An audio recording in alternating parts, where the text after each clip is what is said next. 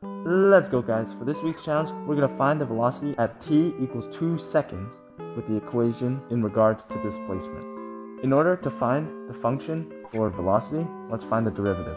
d prime of t, which is the derivative of a function, is the same thing as the function of velocity.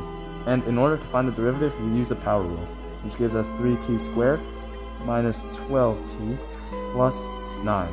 And now we plug in the time at 2 seconds, so v of 2 equals 3 of 2 squared minus 12 times 2 plus 9. You can start simplifying.